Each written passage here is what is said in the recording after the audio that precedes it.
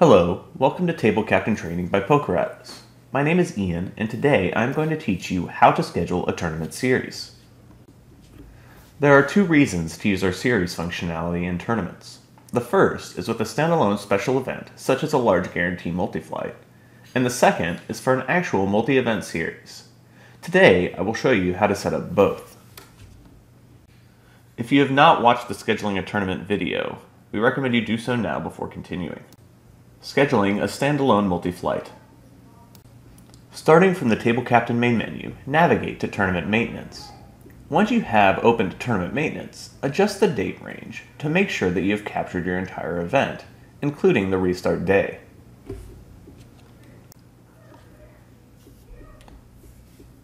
Scroll over now until you find the field labeled Multi-Flight. You will notice the checkbox immediately to the right is labeled Restart. So let's check that day 2 is a restart at the bottom of our list.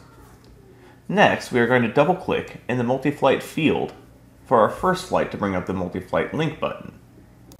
Clicking on the button that says Click to Select will bring up the multi-flight link button. The steps for this window start by selecting the date that our restart is on, in this case Sunday, June 5th. The drop-down list will now populate with all tournaments that day, so you can select the restart tournament. Once you have made the correct selection, hit Link, and the current selection box at the top of the screen will populate to confirm.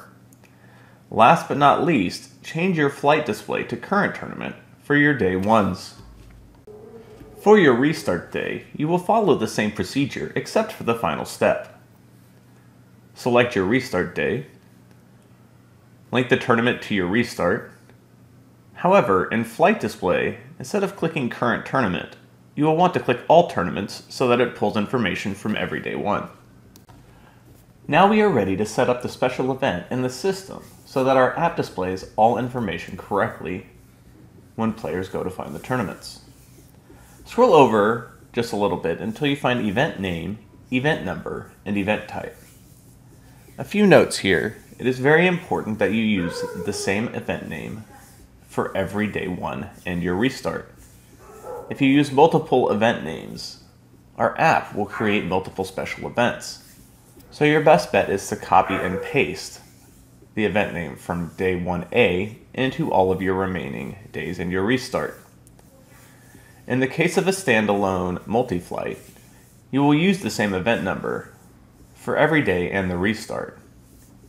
Last but not least, you will want to put series as the event type in order for the app to display everything correctly.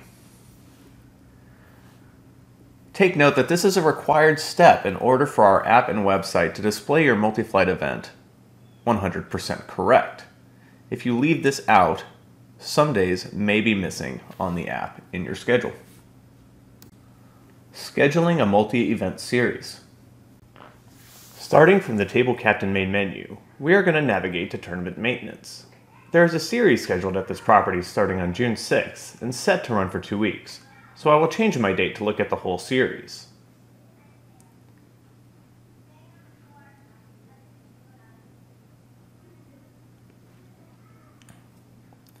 In this example, all of the tournaments are scheduled and any multi-flight tournaments are already linked. So at this point, all we have to do is set up the event itself and the event types for each individual tournament.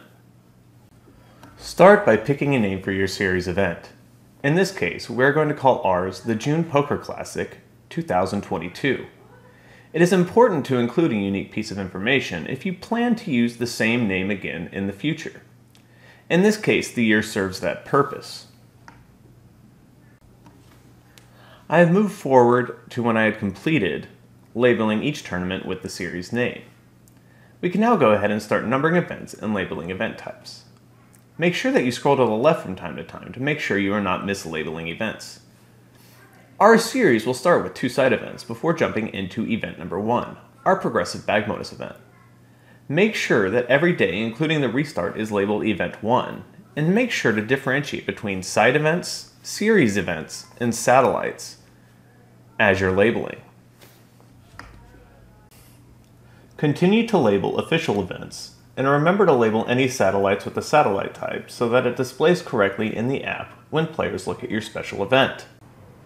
We have now finished labeling our series and can now click the Upload button to send our series to PokerAtlas.com for approval.